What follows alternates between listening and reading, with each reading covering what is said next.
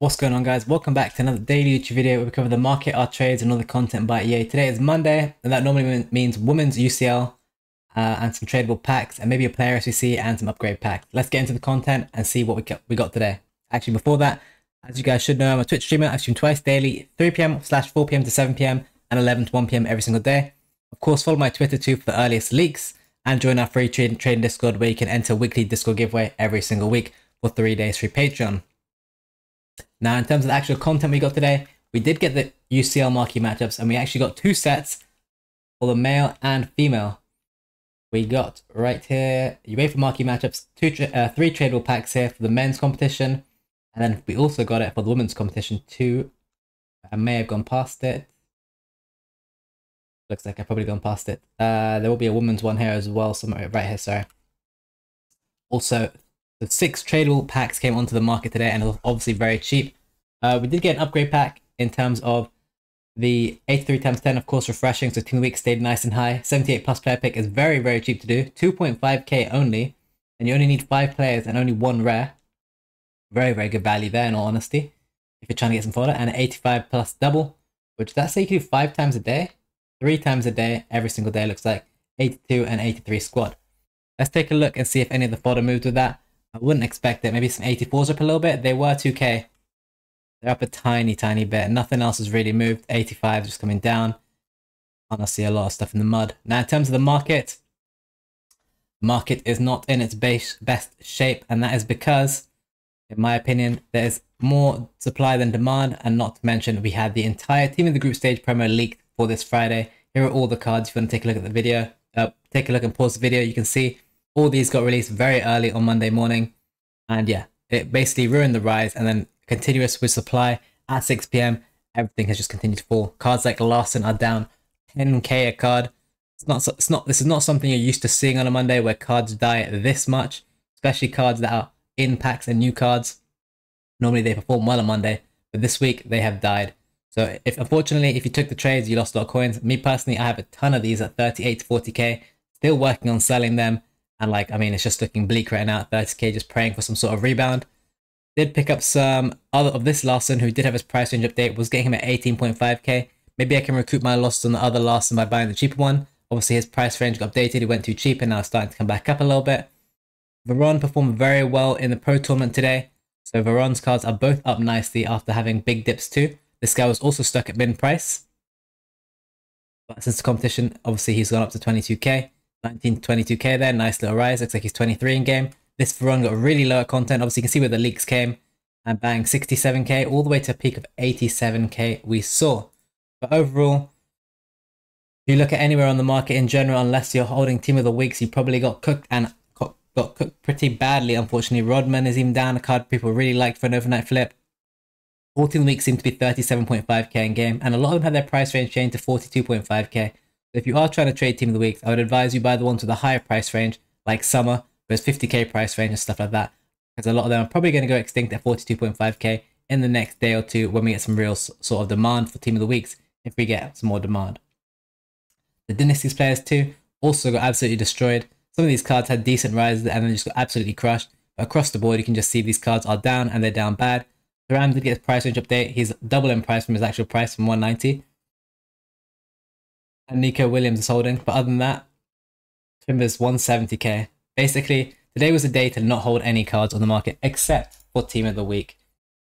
That's where the easy coins were, and that was a mistake I made. I sold my Team of the Weeks at 34,750, got a little bit greedy. I thought I could make more coins by doing other things which people weren't doing. In hindsight, I should have just held on to those. Probably could have made another 5k per card at least, which is going to be another 250k, but instead I'm at least 250k down, maybe even 350k. So I basically thrown away my Team of the Week profit, but it is what it is, and you got to stick by your decisions, and you got to move on, and you got to take the wins and take the losses. So we will do that. But again, even these cards are down. The market is just in a very, very bleak position right now, and I would avoid holding any of these cards if you can. This promo seems very, very dead. These UEFA Heroes are yet to come into packs. It is 10 p.m. UK time, so we don't know what's going on with these. I'd assume these come in packs on Friday if they haven't been in packs yet by the time you see this video. And the FC Pro cards, well, we had Dele Alli play today. He was down at a low of 50k. Looks like he's backed up to 68, 69k here. His pro's got a new position for this card, and also +1. This card's probably going to continue to rise. Went down to 64 before content with the leaks, went up to 84, came down again. I saw him at 50k, and it's up to almost 70k now, and probably continues to rise. But who really knows, because those cards worked out so well last week. Ogbonna, not too sure. Koulibaly, not too sure. I believe his pro got 9 points, is getting upgrade. Simican, I believe, is getting all 3 upgrades. But obviously, heavily overinvested. So it does look like Dele Alli was the play here today at 50k. In terms of the FC Pro cards to make coins, he is up to 69k. I did see him a few times at 62, 63k, and I didn't buy any myself because I thought he was already overinvested in. But yeah, 50k clearly was the low point, if he was even really there for that long. Footbin said it's 50k, so you never truly do know. I'll show you my transfer list and show you the state and the disaster we have on our hands. And it is obviously all these Larsens which are bought for, some of these are bought at 30k, but there's a lot of like 40k still. We are down pretty bad today. And I should have stuck with the team of the weeks. But again, we take our wins, we take our losses, there'll be other trades, and we can make those coins back in the future. But yeah, as I said, if you do want to invest in the team of the weeks, I do think you can invest in these at around, honestly, if you can get like 38k for any of the ones with a price range over 42k, I think you're looking good there. But that's going to be pretty tough. But I'm sure with some sort of bids, you can maybe get 38k bids, I don't know, on maybe Del Castillo, Sommer, Hummels, maybe it's Bernardo even. Looks like he might be available at 38k if you are trying to make the team league play, because obviously he has a 50k price range. It looks like 38k probably will be possible there on snipes and bids. So yeah, if you want to do that, go ahead. If you think the team league train continues to go, which it normally does, once it starts, it doesn't really stop. Another card we did look at for a flip yesterday was Theo Hernandez. He's not in pack, so it'll be interesting to see how he's done. He was down at 23.5k. He is still 25k, so only up 1.5k. He has held, but obviously he's not in pack, so there is no supply on that card. EA did leak their content that is coming this week, and it doesn't look the best, but there is something important to note. You can see here, Ultimate Dynasties SBCs are coming, new Evolutions, multiple are coming, an Icon SBC is coming, a Women's UCL Showdown SBC coming too, which we believe to be Paris versus, not too sure, and then Upgrade and Challenge SBCs throughout the week. So not very good week of content in terms of how much stuff they're bringing. Who really knows what's going on from here? But all I can tell you is stuff is just dying on this Monday, which is not always common. And yeah, this could have all been avoided by not being greedy and trying to make too many trades and trying to be too smart and just holding on to the team of the week. So hopefully you held on to your team of the weeks, and I would continue to hold if you are holding. If you want to try buy the dip, maybe try, but I don't know how many dips there'll be. But yeah, again, kicking myself a little bit there, threw away my 300, 400k profit in one day. But again, we live and we learn, and we can't dwell on our mistakes, because I mean, we make a lot of mistakes as traders.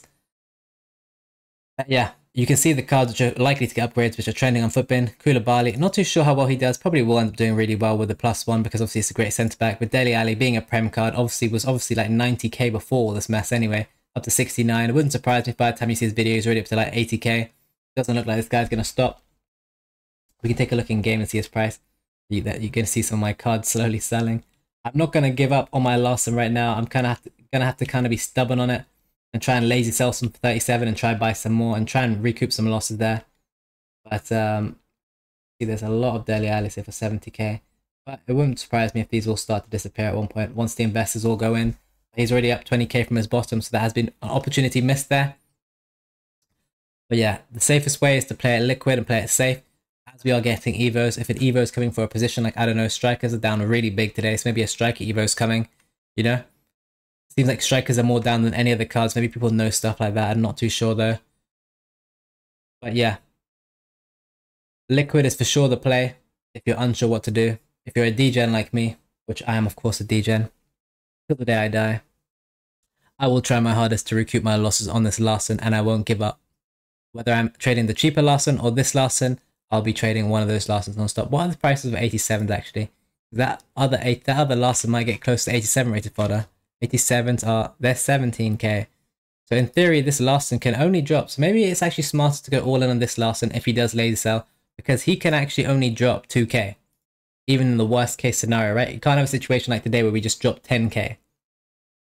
So maybe it is best to go all on him. I'm probably going to start buying back the 87 Larsen as opposed to the 88, just because it's safer right now, and safe money is good money. So we'll take a look. That's probably gone for like 32 or something. 32.5, honestly. Bloodbath, as I said, but I probably will be starting to buy back this 87 one. I'll see what I can do on that, guys, alright?